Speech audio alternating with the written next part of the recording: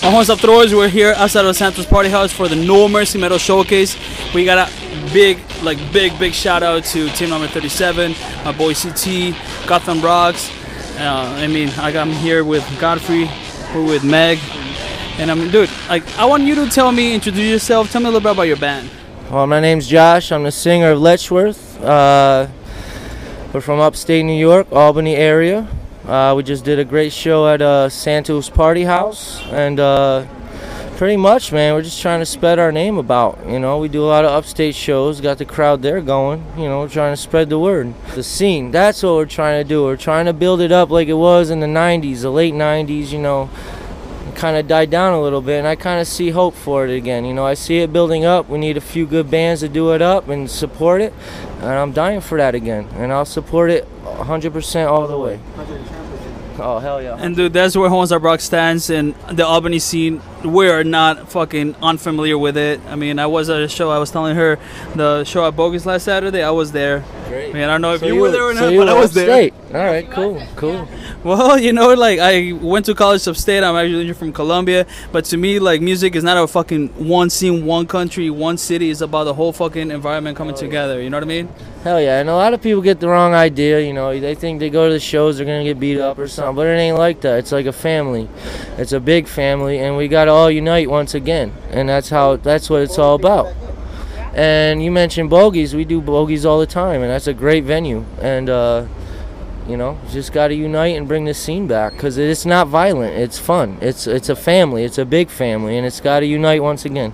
There's not like a 1% of motherfuckers out there who are like, oh, I'm going to go in the show and kill somebody, hurt somebody. Like, such a small percentage. You always get those, and you know what? As soon as they pull their shit, they're yanked out the show by the bouncer, and that's all that happens. They ain't nothing.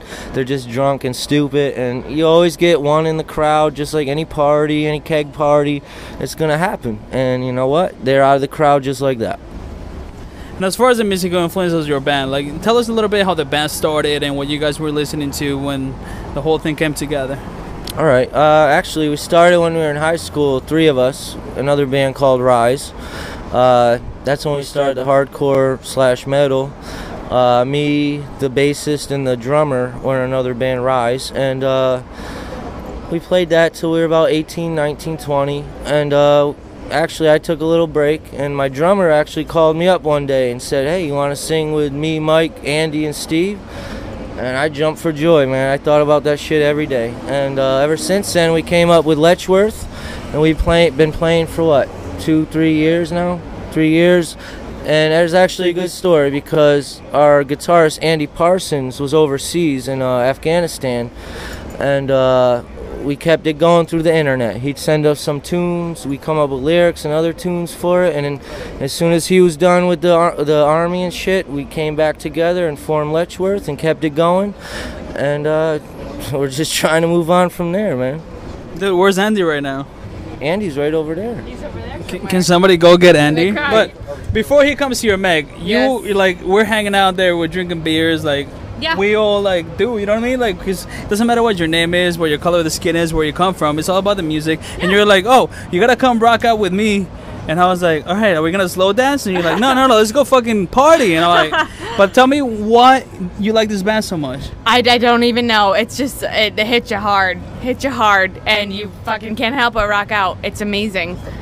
Yeah, it is. It like hits you really hard, and you feel it in your heart, and you feel it in your body, and you want to rock out. And I, you know, whatever. It's my husband's band, big deal, but I still feel it hard. And what they've been through, like 2 deployments, and they're still together, and they're still making music hard. It's awesome. It's awesome, and they stay together like through Afghanistan. It's insane. We'll get him over here. Not many bands can say that. No. Oh my God, it's insane. I would always like be online, like, hi, Andy, how are you? Like, how are you? Me and Alex are fine, because he has a daughter also. And he'd be like, dude, I wrote this great song. Like, you know what I mean? It was all about music, even through Afghanistan. Oh, it's so 110%. This kid. You wait. You'll see. I think this is the guy we were waiting for. Get over here, brother. You got him. So, Randy. They were Andy. I mean, Randy. You know what I'm saying, Randy? Because Randy is my fucking homeboy. He was talking about Lamagas. I'm like, Randy. You know what I'm saying? But Andy from Letchworth, of course. Like, they were just telling me, like, you were overseas. And how did that influence the musical part of yourself? to be honest with you, a lot of what we write, a lot of what we play derived from the fact that overseas, the small amount of downtime that you have, there's nothing to do. You can't go anywhere, you can't do nothing. So I brought along with me just a cheap, like $200 electric guitar with me. I brought my laptop and a little Pro Tool setup, and all my downtime I just spent playing and playing and writing. The chapel had like a keyboard that I would use to like record little drum snippets, and then I'd go through and record some guitar stuffs. They had a bass guitar there. I record the bass guitar, and I take those ideas, I would email it home to the band. They would listen, they would develop it, put their ideas in, email it back. I would add and so forth and so on. So our record is coming out in September, and I would say 90% of that record was written while we were a world apart from each other, literally. September what?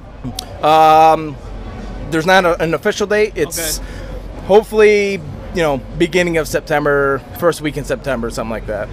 You guys gotta make sure you stay in touch so I can help you guys fucking push that shit, because I'm all about this type of stories, you know what I'm saying? Why I called you is because, you know what I mean? Music is not just about what you hear on stage, but it's where it comes from. And that's what I think about metal. The fact that metal is, I said it before, I've always said this, it's the least paid genre of music. It's the least credited style of music. So anybody that's in a metal band, they're not doing it for the fame. They're not doing it for the money. They're doing it because that's where their heart is. And metal has the most loyal fans.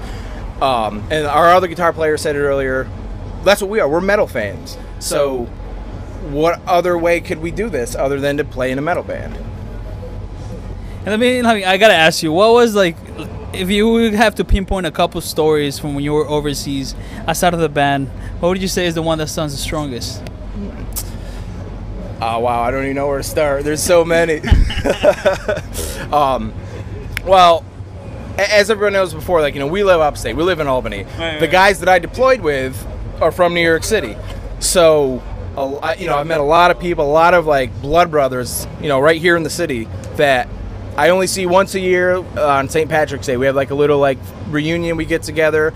A couple of those guys came to the show today, which was nice because I get to see them twice a year. But it's like one of those Band of Brothers things. You can explain it to people, but you'll never really know what it is until you've actually done it.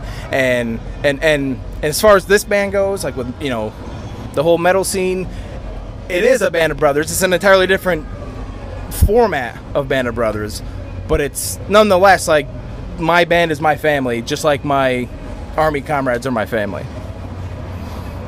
And with that said, Letchworth, tell us where. Come back here. You been? Oh, yes. boy.